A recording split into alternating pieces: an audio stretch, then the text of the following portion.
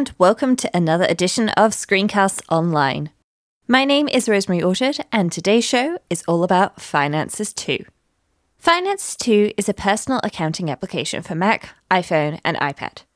It uses double-entry bookkeeping, something I'll explain in a moment, and it allows you to generate your own statistics and statements about your income and expenses. It supports multiple currencies and syncs data between your devices using iCloud, so you don't need to worry about the security of an online system.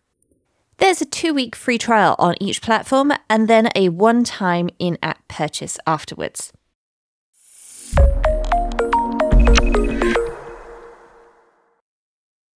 Finances 2 for Mac is available from the Mac App Store. It's a free download which offers a 2-week free trial.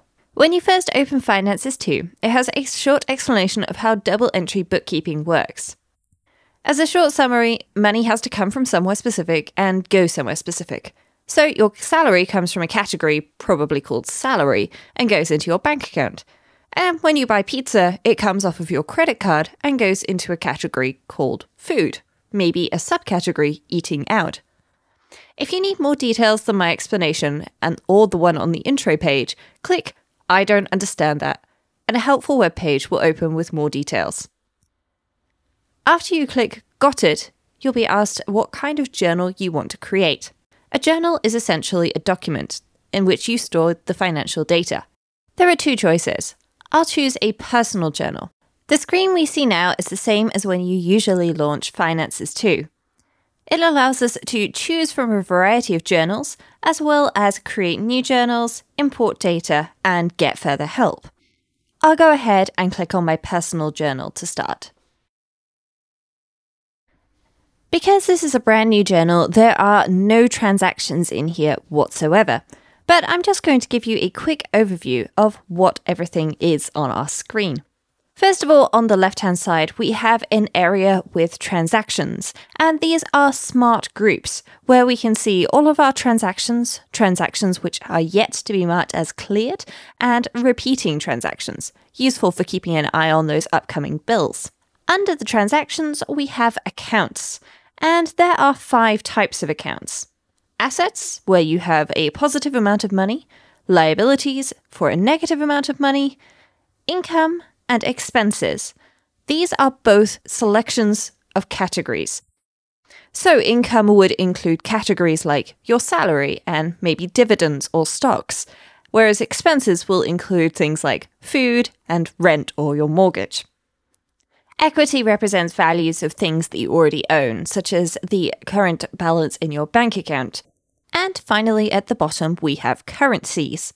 Currently, I only have British pound. That's because my device region is set to the UK. If your device region is set to the United States, then you'll probably have US dollar, or Canadian dollar if you're in Canada, and so on. You can add multiple currencies here, and I'll get back to this in a moment. In the personal template, Finances has added what we would think of typically as accounts for us. So under assets, you have checking and cash, and under liabilities, you have a credit card. Now, depending on your personal financial setup, you may have more than one credit card, multiple accounts, and even cash in different currencies.